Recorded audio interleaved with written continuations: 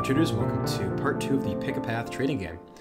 In part 1 we went over price action and volume, and I gave a 5-round quiz to see if anyone could get all 15 decisions correct for the price action.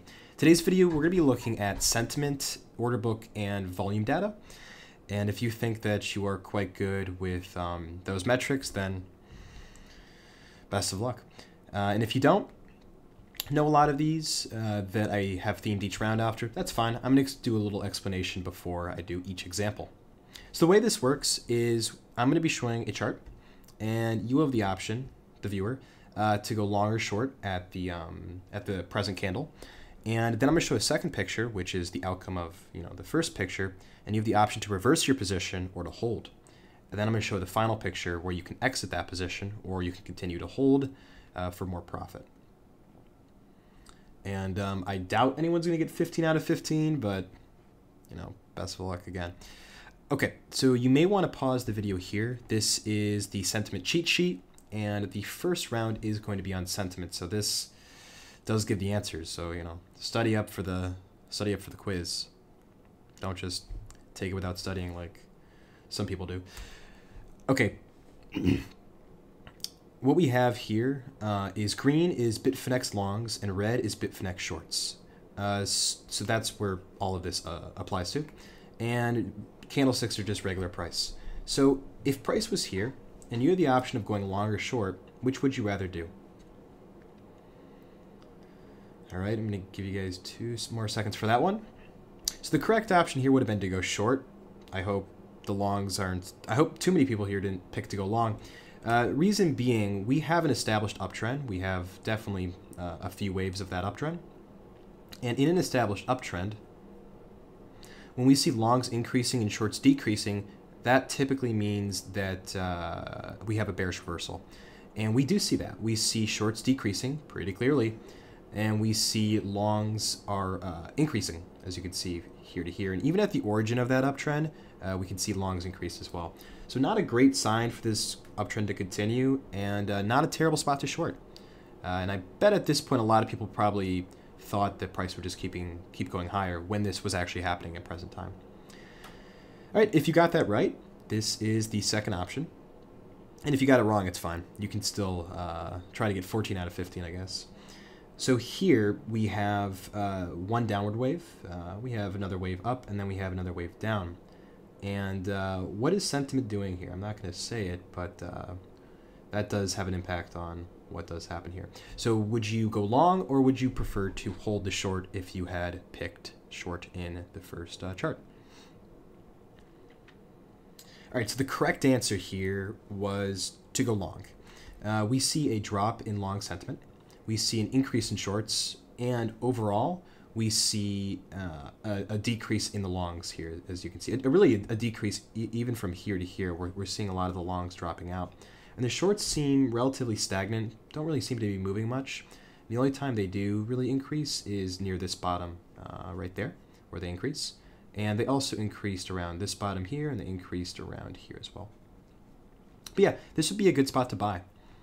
Probably you don't want to buy immediately here, but if you waited for some lower volatility, then this could offer some opportunities for medium-term, longer-term buy position that would have worked well. So now, third option, and I know some of you might get 3 out of 3 on this one. We have price went up, and we see, I'm not going to say it, but what is sentiment doing here? What's going to happen to price? All right, so the correct answer here would have been to definitely exit your long. I don't think you want to hold this. Well, besides sentiment, we have tails to the upside. And then when we look at sentiment, we had an increase. Price was here, in the picture before, right there, which is there. We had an increase in long positions. And funny enough, we had an increase in long positions, then price dropped. Then we had an increase in short positions right after, and then price rose, just to screw over the any Bitfinex traders who were trying to trade with the trend here. Yeah, this just does not look great. And the reason I say that is we have longs are increasing pretty clearly, and then we have a sharp increase at the end. Shorts are decreasing, and maybe a slight increase here, but Really not much happening. And overall, looks like they're decreasing. So this would have been a good spot to probably exit your long around here. So I know at this point, 12.5% of the viewers here probably got all three right. Well, that's, 0.5 times 0.5 times 0.5. But hopefully, round two will treat you better. Now we're going to be going over the bid-ask sum. And red is orders to sell, and green is orders to buy. These are not market orders. These are limit orders, meaning these are orders that have not been executed yet. People who are trying to buy, people who are trying to sell but have yet to do so.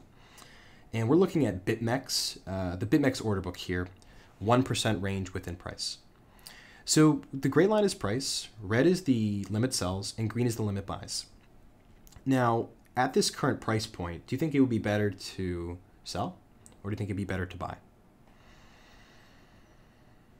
All right, so the answer here this was a beautiful opportunity to sell. We have the limit sells are clearly higher than the limit buys, and do be careful here. This is not the same as this.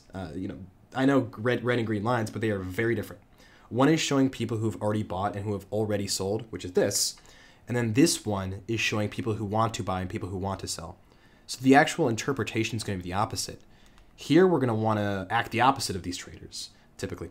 And then here we're actually going to want to act with the orders, with the traders. And you can even see the price just steadily decreased because probably, well, more people were wanting to sell. So supply is higher than demand, and price continued to decrease.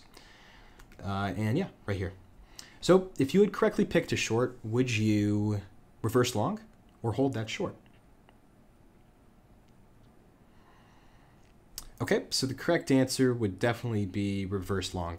We could see the bids have just gotten higher than the offers pretty clearly. And price increases here to here. So, not great for the shorts. And I think I cut the price off here. Like that's where the price y-axis is. This is the y-axis of how many USD dollar worth of Bitcoins trying to be bought and Bitcoins trying to be sold. But this is the actual price. But it's the shape that matters more than the y-axis price. But this would have been a pretty good spot to have bought.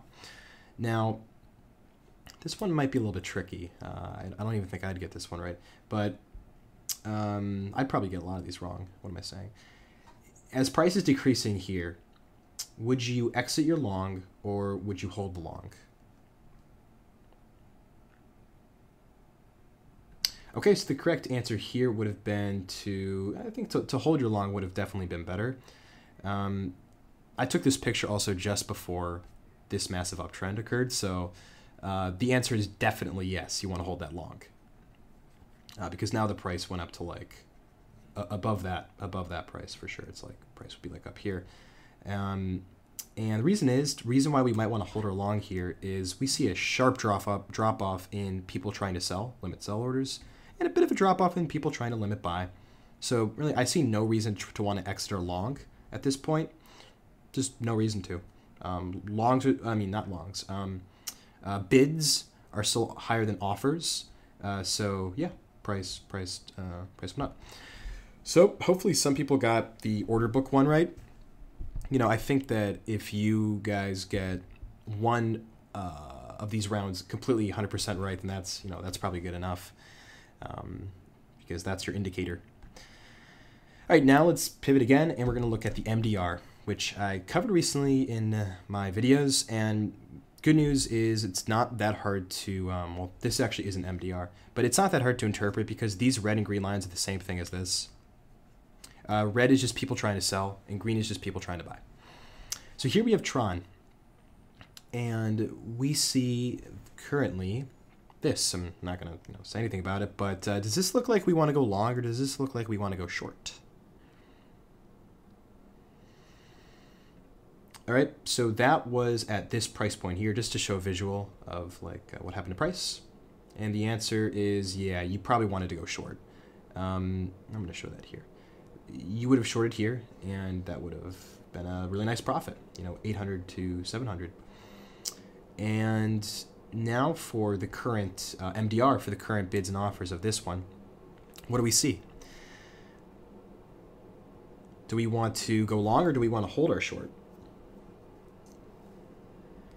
at this price point here?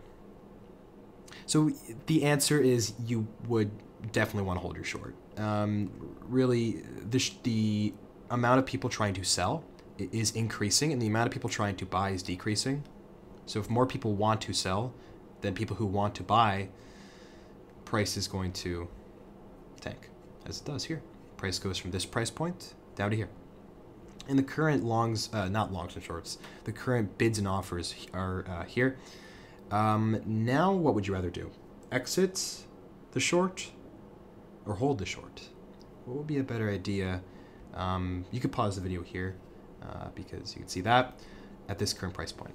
All right, so the answer here was you would probably want to have gone and exited your short. You know, price pumps up here. That may have occurred because you can see we have a clear dominance of more people trying to buy than people trying to sell. So price, you know, naturally reflected that, and demand was higher than supply. Price went up. So if you know your MDR and know your bids and offers, then hopefully you got the 100 on that. And maybe someone here has gotten 9 out of 9 so far, but I mean, I doubt it. All right, so here's one where we're looking at, which one did I put? Oh yeah, Coin Farm. So what we have here is Bitfinex price, and this is a super short-term example. So if you're a scalper who likes to look at volume, then this is probably yours. But if you're a long-term, medium-term trader, then this one is probably not going to... Oh, my microphone's being really annoying right now. My God. It's like I'm trying to put the pop filter... It's so annoying. Okay, I guess the pop filter just doesn't want to go over the microphone, so my voice probably sounds like bizarre right now as I keep moving around and break anyone's eardrums who has headphones on right now. So I'll just lower the pop filter and just use none. Okay, so what we have here is prices up here. We have volume spike, and on Coin Farm we had $3.5 million worth bought in 1 minute. So that means that from here to here, 3.5 million were market bought on Bitfinex. So is this a spot where we want a long or short? This current price point. So this is tricky, but it actually would have been a pretty good spot to short. And I think that kind of gives it away for this question. But yeah, you go into a slight loss, but then we see this. We see a second buy spike again. So is this a spot where we want to just say, you know, screw it, we shorted at a bad price? I feel like I already gave this away, but we shorted at a bad price and let's just go long and just, you know, price is going to moon. Or do you think it'd be a better idea to hold your short here? Yeah. After a second buy spike. And these blue, I don't think I explained this yet, but the blue and the red spikes, blue means market buy and red means market sell. So if we see a spike in blue, that means a lot of people market bought in 1 minute. And if we see a spike in red, that means that a lot of people market sold in 1 minute. Yeah, price goes down. So this would have been actually not terrible spot to short. You could have shorted here, slight drawdown, and now you're in profit. Now, is this a spot where we want to exit or hold our short based on this? Sell spike. So this one is probably the toughest example, a little bit probably more random. But yeah, you're probably gonna want to hold your short. You know, price was here when I asked 35.34.5. Price went a bit lower all the way down to 35.29. Reason we probably just don't want to like panic and exit that short is this is not a significant sell spike in volume. You know, we were talking about 3.5 million here and about 2.4 million here in buy spikes, and now we only see a 1.4 million sell spike. It just isn't that significant, so no reason to exit your short here. Correct answer would definitely be to hold that short, as you know, price did keep going lower. All right, so that's round 4. Short. All right, the final one. This one I think is probably the easiest, but I don't want to jinx it though. But what we have here are liquidations. So the top is price. The bottom, which you can like faintly see, is liquidations. And a red means that longs are getting liquidated. A green means that shorts are getting liquidated. So right now, price went down. It liquidated longs. And when it does that, would you rather go long at this current price point or go short? All right, so the correct answer here would have been to go long. Price does increase. And that is where my cursor is the amount of longs that were liquidated. And now we see lots of shorts getting liquidated here. Way more shorts liquidated than longs had ever been liquidated in this price chart. So is this a good spot to short or and reverse our position, or is this a spot where we just want to hold our long and just, moon? So this is a spot we probably do not want to hold along. We just saw a lot of shorts getting liquidated, about $1.5 million worth, and that price point was there. So price did not move any higher, and price just reversed back down. Now on the far bottom right of the screen, you can see some red. We have another liquidation spike. We can see that Bitfinex longs are now getting liquidated. What do we do? Do we exit that short or do we just hold it? And yeah, the last question. Yeah, no reason to hold your short there. This is a spot where the market had liquidated the longs, as you can see there. And after it liquidates those longs, there's just no more sellers who wanted to sell. We've tapped the final sellers, and we've gotten a stop loss hunt because, price goes right below the low and price goes higher. So good time to reverse to go long, and definitely a time to exit your short. No reason to hold it. All right, so that's it for the video. I hope some of you here found success with that, at least got the majority of them correct. Over 50% is probably good. This is just a quick little math of the percent chance of anyone here getting every single question right is way lower than I thought. I thought this math was actually wrong, but apparently it's not. We have a 0.003% chance that anyone here got all 15 correct. But if you did get all 15 correct, I'd like you to trade with my own capital right now, please, because that would be nice. All right, so that is going to be it for this video. If you guys want me to make more kind of videos like this with Pick a Path Part 3, maybe using some different topics, you can go on my Patreon and suggest this kind of video. If you want to see other kinds of videos as well, you can go suggest in there or vote on other video topics that I might be doing. And with that, hope you did well and happy trading.